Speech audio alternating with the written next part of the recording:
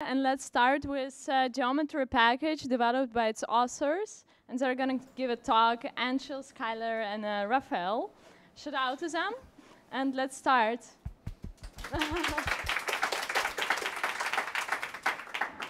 Okay, can you guys hear me? Is the mic on? Yep. All right, good morning, everyone. So thank you for coming so early this morning on our last day of JuliaCon. So today we're going to tell you about a package we've been working on called GeometryOps, which does geospatial operations in Julia. And so your first question with that might be, what are geospatial operations, especially if you're not super in the geometry ecosystem yet? And these are operations involving geospatial objects. That's not much more descriptive, but basically that means things like polygons, lines, points, some of these shapes that we have up on the slide. And the operations can mean a lot of things. Things where we take in geospatial objects and output values like area or centroid. Things where we take multiple geospatial objects together and output a new one like union, difference, or intersection. Or where we change a single geospatial object, such as simplifying it or finding something called its convex hull. So these are really important for a huge range of problems. But how do we do them in Julia? What does the ecosystem look like? And honestly, it's a very varied ecosystem. But there's sort of two camps of packages just due to somewhat the newness of Julia.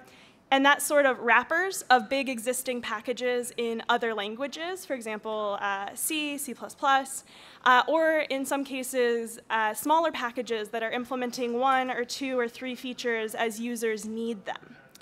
And so this is a small subset of the packages in the Julia geometry ecosystem. That's our super cool logo.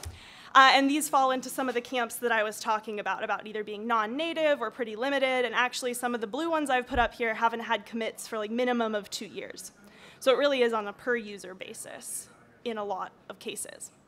And so what do we really want? Well, we want to build on the strength of a lot of these packages that people have been building, really use the manpower of people in the Julia community who are already working on these things, and build one package with enough methods and interoperability to build a real community of users and developers for the good of the ecosystem.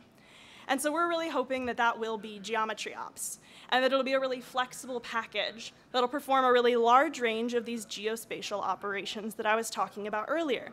And this is sort of our group of people who have worked on the package so far, and we're really putting a lot of time and effort into building it as quickly as possible. And so I'm going to start off by telling you why should you use GeometryOps. And like I mentioned, this is really actively developed. We're pushing basically weekly at this point. It's fully native. And we're really focusing on flexibility and modularity to make it easy to add new algorithms, new functionality, whatever you might need, which Anshul is going to build on. And we're trying to avoid things that come with working with things like C, or things that aren't really built in a really Julian way, like seg faults, type instability, and really rigid algorithm choices.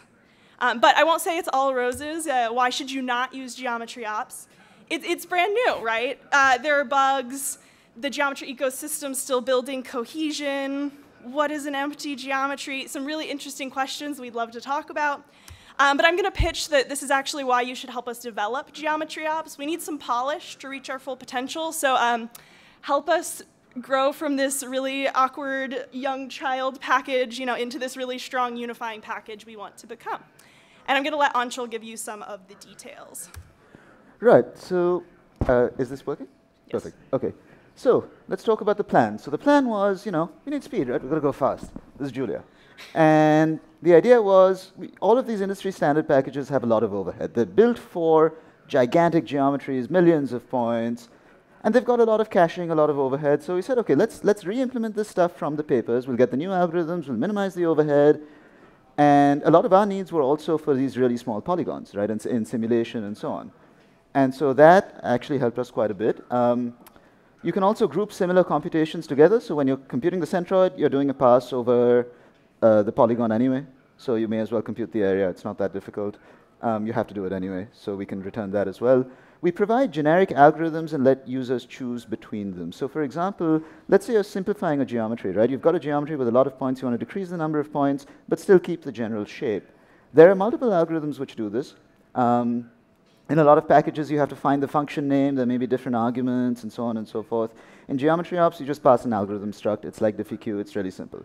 So the idea is to also sort of lower the barrier to entry, right? Because if you're pushing an algorithm to one of these established libraries, you have to make sure it's better than anything else. With this ability to choose, you don't need to do that. It's an algorithm. It works for your use case. It works for this particular type of thing you want to do. Great, push it. People can use it. So to create the solution, we need flexible frameworks to create these algorithms. And we've created this function called apply. So the idea is that geometries are sort of like a tree structure, right? You've got on the top, let's say, a multi-polygon, which is a collection of polygons. Polygon is a connection of line strings or linear rings, which is a collection of points. And so this apply function basically walks through that tree for you and decomposes to whatever level of on that tree you want to give it. So for example, you can go for points, you could go for line strings if you wanted, or linear rings, or polygons, and so on. And the beauty of this is that geom can be anything. It can be a geometry, vector of geometries, a table, some other data structure, as long it's extremely flexible. And in this case, we're just flipping the x and y coordinates, right? And this is all done generically via GeoInterface.jl.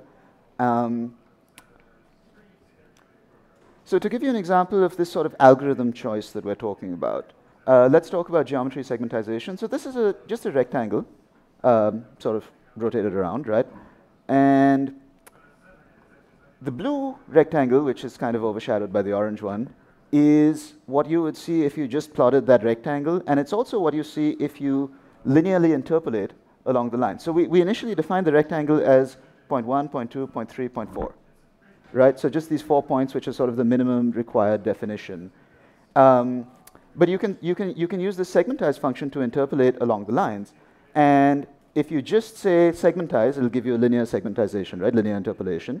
But if you pass this geodesic segment struct as the algorithm, it actually calls into a C library which does computations on the ellipsoid. Is the mic working? Keep going. Yes? OK, perfect. It does computations on the ellipsoid. And you'll notice that in longitude, latitude space, this polygon is curved because it's on the ellipsoid, right? It's pretty high on the ellipsoid. I think this is somewhere in the North Sea or something like this, so you can sort of get a perspective of where this is. Next slide. Yeah. So as I said, give users a choice. You can choose lots of pre-processing, like what GEOS does, for example. And you can actually, there is an algorithm called GEOS, which lets you call into the industry standard GEOS library, which is in C. You can choose no pre-processing if you want. And as I said, this lowers the barrier of entry for new algorithms. Even if it doesn't work for everything, if it works for some things, and it's not so optimal for other things, you can still add it. Now, benchmarks, of course. We're in Julia. We've got to have the benchmarks. So this is an example of that segmentized thing I was showing you. The blue line here is LibGEOS. That's a C library wrapper in Julia. The green line, doing the exact same thing as LibGEOS, but in Julia. And so we get rid of a lot of that overhead that comes from A, the implementation of the C library, but B, also calling into C. And then the beauty of the choice is we've got this super fast algorithm. If you want exactness, you can call this orange line, which is geodesic. It takes a longer time, but it's sort of more exact and so on, right? So now again, talking about polygon operations, here's where we don't quite beat C, which is orange here, and blue is GeometryOps. This is computing area on just a circle. But you can see that we get rid of some of the overhead for really small polygons. As your computation becomes larger, they sort of equalize. And here, this is fun. So again, really small polygons. What's going on here, the blue is GeometryOps, the orange is LibGEOS. And sorry, how much time do I have? 2 minutes. Oh, boy. Blue is GeometryOps, red is orange is LibGEOS. And you can see that for small polygons on the order of 10 to the 1 points to about 100 points or so, you don't really need the caching that GEOS does. After that, you can see that GEOS's caching really improves performance. And the beauty is, of course, you can choose either, depending on your use case. So I think we'll forward through this for the sake of time. And this is actually a nice benchmark. So there's in the geospatial sort of ecosystem, there's a cross-language benchmark repo called Vector Benchmark. And over here, I've given each package a logo according to the logo of the language it's in. So you can see the little R's, the little snake for Python, right? And of course, Julia. And GeometryOps is in green. All the other packages are different colors. Is this pretty visible, or should I sort of explain what's going on? Just mention it's a log scale. Yes, it is in log scale. The median time per operation, it is in log scale. That's a good point. And you can see that GeometryOps is actually pretty fast. A lot of this is just decreasing overhead. A lot of this is the fact that Julia is fast, and we have all this nice type stability stuff. Even reading and writing, for example, right? Load and write, that's just done through GDAL for now, which is the Geospatial Data Abstraction Library. That's what everyone uses. But because Julia's C calls are so fast, Julia is actually faster than, for example, the Terra library in R, which is also using the same underlying C library. So I think that's pretty cool. Yeah. And I think we'll have to cut it there, but if you're interested in developing on this library, we're trying to push, we're getting to be some of the fastest in the ecosystem, and we would love any help if you're interested. All